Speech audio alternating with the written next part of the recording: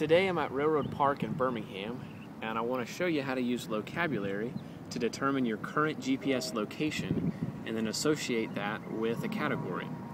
To do that, we'll go into Settings and Locations, and then we'll name this location Railroad Park.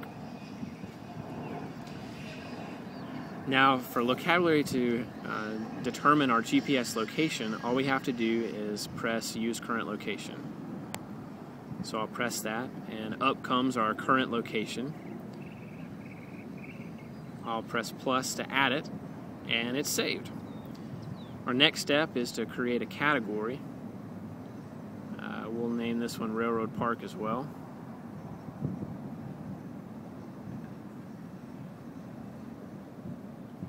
Save it, and then we'll scroll down to Location Options.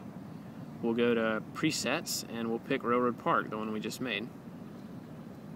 Once we do that, all we have to do is save, and that's it.